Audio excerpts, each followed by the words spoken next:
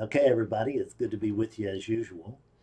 Uh, I had an idea a few minutes ago that I was supposed to sit down at this computer and cut a new video called The Way of Truth. So I have put down what I was doing, which had nothing to do with this, and I have cut on the lights and cut on the recorder, and now we're gonna see what we get, and we're gonna get what we get. But I have no idea what it is we're gonna get because I sit down here as a blank slate. I have no predetermined ideas about what should be spoken of or how it should be spoken of or anything else. So we'll just find out. The way of truth. Well, if we look at the title itself, The Way of Truth, let's see what that might tell us. Way, the way, as it's meant in this way, in the spiritual way, um, means a way that is in alignment with all other forces. So the Christians talk about the way, Taoists talk about the way, Buddhists talk about the way. And we're really talking about sort of the same way. It's just maybe experienced differently. But the idea is to somehow, in each case, it's to give up this. It's to give up the surrendering of this unit's apparent free will. Because we can't even surrender our free will because we don't have it to begin with. But there's a sense that we have it. It feels like we have it. You can look at things and it'll look like there's cause and effect. And there is in the dream. There's cause and effect in the dream, but it's all a dream. This whole thing is a dream. See, this idea is that we often get this thing too small. We think that I am having a dream, but there's no I here on the deepest level. So there is dreaming. That's what there is. There's dreaming. That's all. So, and within the dream, anything can happen, and within the dream, there's cause and effect. If I pick this up and turn it over, I'll spill something. So that's cause and effect. But in truth, everything is its own cause. Everything is everything's cause. Everything is the cause of everything else, and everything else is the reaction to everything else. It's all one thing. It's all going on right now, right here. It's going on in the now, only as the now. So let's look and see what truth is. If the way is the movement, and our title is The Way of Truth, and the way is movement toward truth, or with truth. I don't think we can move toward truth, because there's only truth. The truth is, that's it. There's only truth. This is it. What I mean when I say this, though, however, is I'm not meaning just manifestation. A lot of times we think that that's what I'm talking about, is that, well, this is it. And we think that I'm talking about just the manifested world, that it is the way it is, and that when we wake up, it's story-free and all of that. And that's a level of awakening. That's a legitimate level of awakening. And it's a very, very helpful level of awakening. But we can get lost in that if we're not careful, because the truth is that I'm not having a dream. There's only dreaming, which includes this. So I am part of that dreaming. Beyond the dream, there's no cause and effect. Beyond the dream, actually, beyond the dream, there's nothing. We can't say it's nothing, but it's certainly no thing. We can't even talk about it. We can be it, but we can't talk about it. It's just beyond words. Because what you truly are is actually prior to language. Language is the tool of the dream. Language is all about duality. We don't need language until there's a Fred and there's a you, and then we're going to sit down and talk. Now we need language so that the two of us can communicate, but there's only one thing going on. So obviously, that's all in the dream. Language is the tool of the dream. This is the reason that talking about enlightenment rarely works, because you have to, in effect, leave it to talk about it, because there's one thing going on, and now suddenly I want to tell you something that you don't know. I got to invent a Fred, I got to invent a you, and now I got to invent language. So I'm many steps away from the truth when the first word comes out of my mouth. That's the reason in awakening sessions it's all based on experiential stuff, because you can't talk about it, but show and tell works incredibly well. The way of truth, this manifestation is also part of truth, only because there's nothing other than truth. Truth and oneness would be, well, they're not exactly synonymous. We could say that oneness occurs within truth. Oneness occurs as a result of truth. Oneness is not other than truth, but it does not equal truth. Truth is beyond that. But let's go to the more relative level. Let's go to the idea that truth is this manifestation. Just for the sake of this video, we're going to say that truth is this manifestation when it's viewed story-free, because that's one level of awakening. It's legitimate awakening, is to recognize, oh, there's just this, and I've been telling stories about myself and believing them, and that's the reason I've been suffering. And so when we wake up, we realize there's no individual Fred, and so the Fred story no longer makes any sense, and it would never made any sense to begin with, but it seemed to us like it did. So it's how to align this with how to align this manifestation,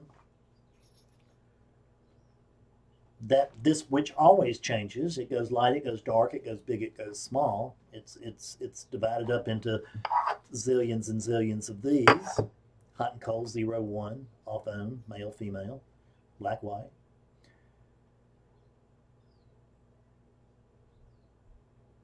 This manifestation is constantly changing. Truth never changes. So what we're talking about is how to align that which is constantly changing with that which does not change. How to align experience in manifestation with that which is actually beyond the dream, which is what you are. You're not other than this, but you are not limited to being this. Well, the first thing we have to start with, if we're going to walk the way of truth, is we've got to look at the one thing that's most important to us that isn't true. You'll hear me talking about in posts and videos all the time about people who, that I will wake up virtually everybody who talks to me unless they are unwilling to tell themselves the truth. And I don't mean that in a personal way. I'm not talking about that Bob or Sue is not willing to tell Bob or Sue the truth. I'm talking about oneness is not yet ready to give up the ghost on that character, to see through that character, to give up the play, because there's nothing here but oneness. It's never anything personal here. But there's an experience of personal, isn't there? It feels like there's personal. So are we going to belong to a philosophy that just denies our present experience? I don't think so. Not for me. I want a philosophy that is going to help this experience be skillful. That's the most important thing. You know, the word that comes out of most people's minds is joyful. What I'm going to tell you is that skillful is more important than joyful. Because enlightenment is not about being lying around in bliss all the time. You notice how unit centered that is?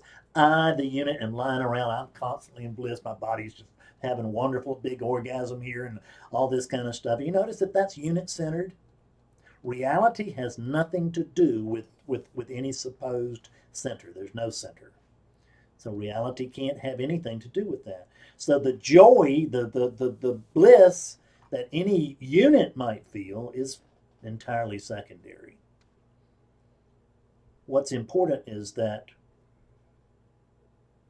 we come to know ourselves and behave within the dream, within the confines of the dream, in a skillful manner. And what you'll find is that as you begin to wake up, there may be joyful stuff and bliss and everything at the beginning, and there's a low level bliss always.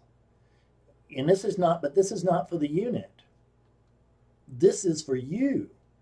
And this low level unit is not, or this low level bliss is noticing that there's only this great okayness. That's all there is. Just this great okayness. Everything's okay. It's not necessarily we're excited about it, because excited about it, I'm not going to get but only so excited about the dream. It's a dream, and I know it, even if the unit doesn't. I'm not going to get but so worried about the dream, because it doesn't affect me. Nothing in the dream actually affects me. Whether this unit is having a good story or a bad story, good stories are more fun for the unit, no question about it. But it's more or less neutral ground for me. Now, the thing is if I am suffering because the unit is suffering, then I have gone back to misidentifying myself. I believe at that moment that I am the unit instead of that which inhabits that unit and every unit simultaneously. What's looking out of these eyes right now at you is the very same thing that's looking out of your eyes at me. It's the same thing that's looking out at my dog's eyes and my cat's eyes and the bird's eyes outside. It's all one, and it's all knowing. Because we can't find actually any separation between what's looking and what's being looked at, because I'm not this. We can find separation between this unit and the computer, or this unit, and there's 6 feet or 5 feet between me and the backdrop. We can find what apparent separation there, but there's not any actual separation, because I'm not this. I'm this. I'm this alive, aware space. See, this space is what's actually alive. We overlook it. We pay no attention to it. We pay no attention to the only thing that counts. When I say this space, what I really mean is this spaciousness. I don't mean space as in time and space, which either a good physicist or I can sit down and debunk in fairly short order.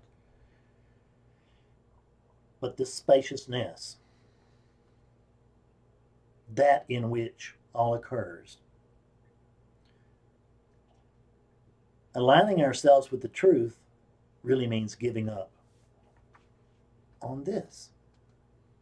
I don't mean dying or anything like that. I mean giving up on fulfilling the wishes and whims of this, and giving up on knowing what's best for this.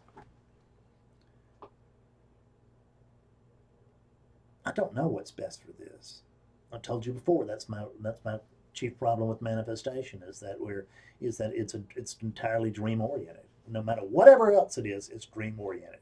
Because I know what's right for this. And it's not this. See, it's something other than what's happening. That means it's not true.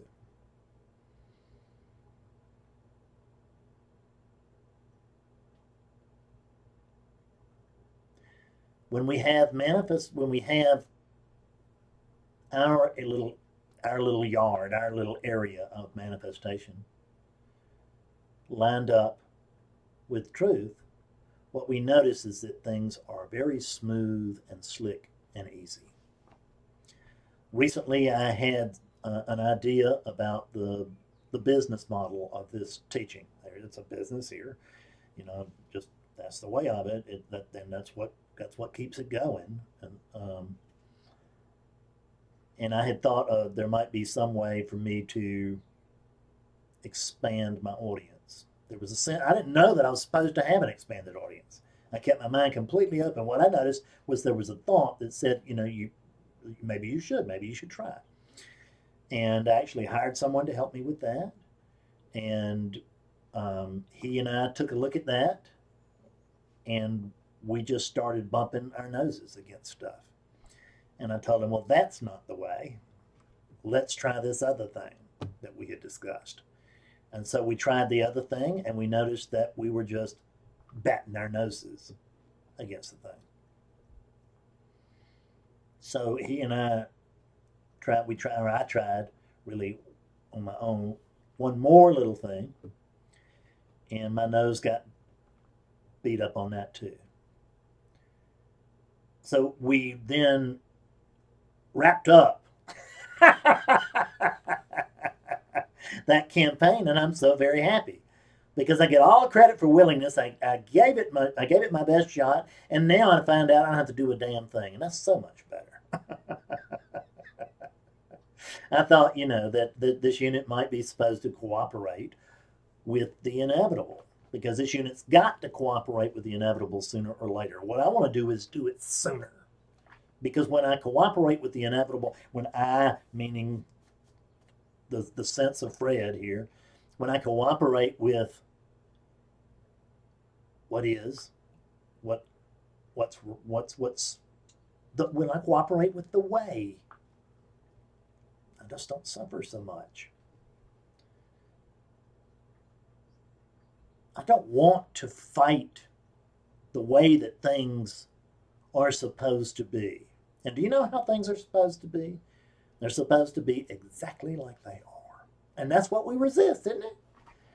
If it just wasn't for this, I could wake up. If it just wasn't for that, oh man, I could really get it. And I can remember that too.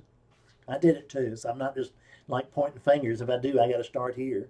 I did everything possible that you can do wrong, to awaken. I did that. I really did. I was not skillful, and I carried a bloody nose there for 25 years. But guess what? Awakening did occur. Because there were, at least, if nothing else, there was incredible zeal on my part. I really, really wanted this thing. I wanted it for different reasons at different times. Sometimes I really wanted it to know the spiritual truth, and and other times I wanted it because I thought it would be a nice egoic thing for the Fred unit to be awake. And at other times I wanted to save the world or whatever. All that's egoic. So I don't have any sense I'm supposed to save the world now. I do have a sense that I have to be open to the way that this teaching is going. And when I say this teaching, I also mean with what I'm doing in my regular life, in my Betsy life. I have to be willing to go along with what's supposed to be. And the way that I've watched what's supposed to be is I watch what's happening. Because what's happening is what's supposed to be is constantly unfolding in front of me. We call it what is. So how do I come into alignment with that? So what is not confined to relativity. It's not confined to manifestation. But it is certainly the core of the human experience, is it not? So it's important. We don't want to brush it aside. We don't want to, try to diss this relative experience. And there are certainly teachings, lots of teachings that do, that just want us to sort of ignore this part for something that comes later. And it's in order to ignore this part for the enlightenment that's going to come later, for the going to heaven that's going to come later, for the 17 virgins that are going to come later, for whatever it is. The idea is that it's not about later. It's about right now. The way that I align myself with truth, the real way of truth, is seeing through the story of Fred. Because there's a story of Fred. It continues to this day. People talk about this unit. That's the story of Fred. They talk about the teaching. That's still the story of Fred. This teaching is occurring within the dream. On the deepest scale, this teaching is absolutely meaningless. I don't even know why I do it. I just notice that I do. I don't know why I do anything. I don't know why I sat down to do this video, except for the sense that, okay, that's the way of it. I was following the way. That's the perfect example. I was following the way when I, quote, agreed to sit down and try to cut a video when I had absolutely nothing in mind other than a title. But it felt like the way of it. The way that you learn to work as the way. Because it'll always be interpreted as that this unit is, or that this apparent will and all of that it's operating within the way, that I'm in alignment with the way. But the fact is that in my true nature, as my true nature, I am the way. There's nothing but me. There's just one thing going on, and I'm it. And you can say the same. So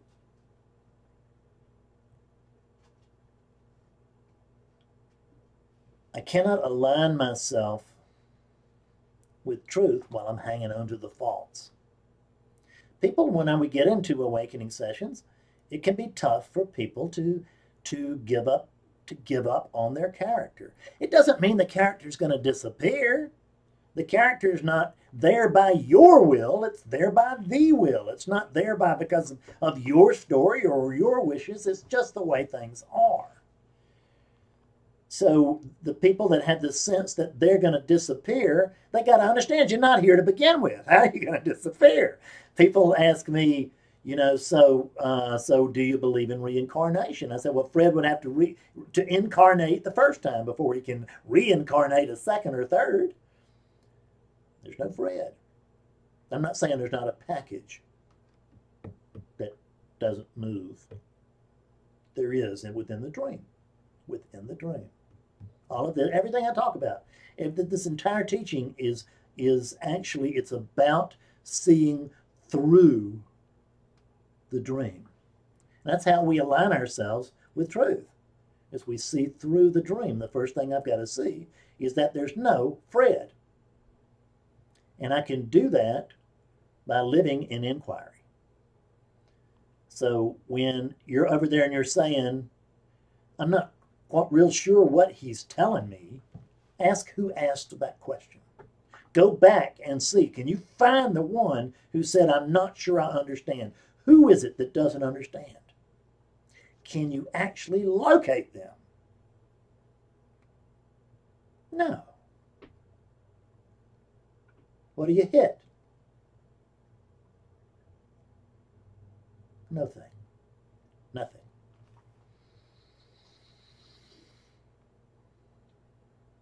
I'm going to get it soon. Who is thinking, who's buying into that story? Can you find them? No. I do this every day with people. We go in and we look in great detail into what they're not.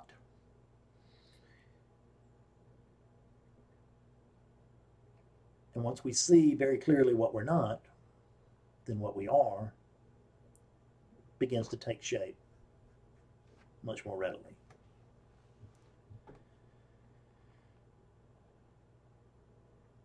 In other words, we can see it. It's not that it's not already there. It just means we can consciously see it. You are consciousness. You're not lined up with consciousness. You are consciousness. Everything is consciousness. You actually are even beyond that. But we're just gonna consciousness is arising too. But let's just say that you are consciousness, which is true on a level. It's absolutely true. So your consciousness, but there's two states to consciousness. There's awake consciousness and there is unconscious awakeness. There's conscious awakeness and unconscious awakeness. Aligning ourselves with truth is coming to conscious awakeness in our lives, not just when we're sitting in the living room reading books on non-duality, not just when we're over there on the cushion meditating. All the time. Constantly questioning, trying to find out who is this. Because the thing is that it looks like for all the world like it's going to storm here this afternoon. And I can want that or not want that, like that or not like that. It's going to storm either way. If I align myself with the fact that it's a nice wet day, great. I'll be comfortable. If I decide that it shouldn't be like that, I'm resistant. Here's something for you to check right now. If you relax right here with me right now, I do this all the time with people. So just relax with me for just a couple of minutes. Just notice that it's really peaceful. I mean, we don't have to do anything to become peaceful. We just have to notice that we are peace already. There's always peace, quote, here. So if we just let resistance go, which is, in the way of my books, would be the BOPs, the beliefs, opinions, and positions. If we just let all of that go,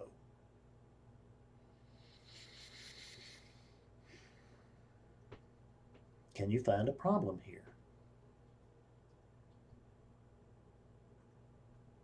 Can you? Can you find something that's wrong?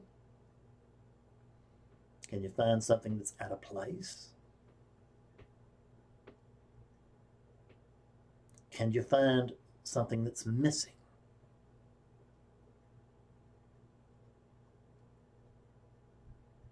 No,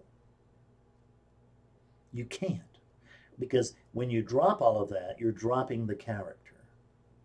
And in the absence of the character, there's just this and it's just fine. I don't even know what it is, but I notice it's fine. In the absence of a problem, in the absence of the character, we cannot find a problem. And in the absence of a problem, look, you can't find a character either. In the absence of disagreement with what is, there's only what is. This is alignment with truth. Even on this relative level, this is alignment with truth, is recognizing this is it. This is the way things are, and there's no alternative. There is no, it shouldn't be raining. That's what isn't. It's raining. There is no, this person shouldn't be doing that. They should be doing that. We don't understand why, but we know that it's a vital part of the big picture. But the unit will never understand why it is, because the unit wants this entire universe to be doing what it wants it to do. That's what it thinks it should be doing. And it thinks everybody should be doing what it thinks they should be doing. And it's a lunatic. So, do you want to turn your life over to a lunatic? Because if you do, there's just going to be a tremendous amount of suffering. So what I'm suggesting is, don't turn your life over to a lunatic. Turn your life over, period. This doesn't mean surrender to what is, surrender to these conditions, surrender to this environment. Does not make me powerless. It does not make it to where I cannot take skillful action. The key here is to be skillful. I am naturally skillful when I'm awake to the truth. And I am naturally unskillful within the dream when I'm not awake to the truth of me, because this arising, this very arising, this is exactly, and this arising is the way that I am presenting myself to myself at this exact moment. If I know that, I'm awake. If I don't know that, I'm not. I may be clear on different levels, but that fundamentally, that bottom line there's awakeness. Do I know this is me or not? Do I notice one thing going on or not? Am I still identifying with this? It's identification. It doesn't mean you have to. It just means that it's habit. It's just habit.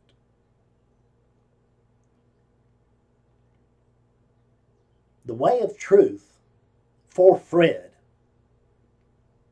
is to discover the absence of Fred and be okay with that. I'm fine with that.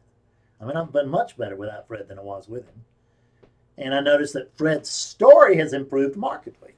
That doesn't mean it has to, doesn't mean it always will, but it means that it has overall. Certainly not everything goes the unit's way, but I just noticed that overall, life has gotten much, much better here since awakening took place. And the more awake I, consciousness, am through this unit, the smoother things simply are going to go. Because there's less and less Fredness here, and more brightness. More Fred, less Fred, more me. Works exactly the same way for you.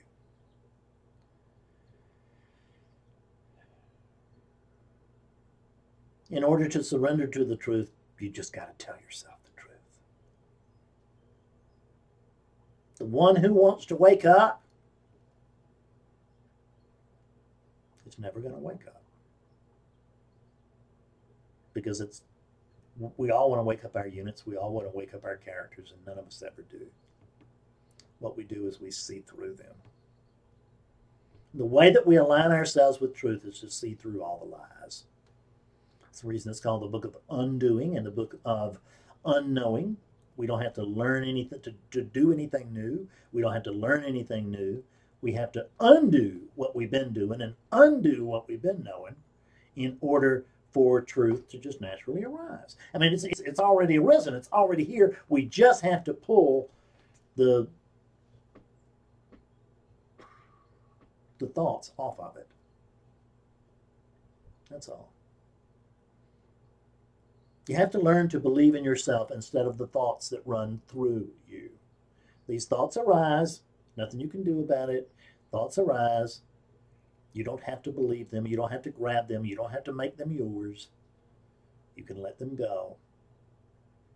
Including the thought, well, I like that. I'm going to start it tomorrow. Let that one go. Start now. That's the only time you can wake up is now. Everybody's going to wake up later. I understand that. I know that damn few do. But if you want to wake up right here, right now, I have people that do it with me every day. So, get clear now. Be willing to notice that there's just one thing happening here. And that it's not, this one thing is not about making this pleased or happy or strong or you know, rich or sexy or any of that kind of stuff. It's not about this at all. And you shouldn't care because you're not this. Your oneness, we can't say you're not this, because it's part of you. But you're not limited to this. That we can say.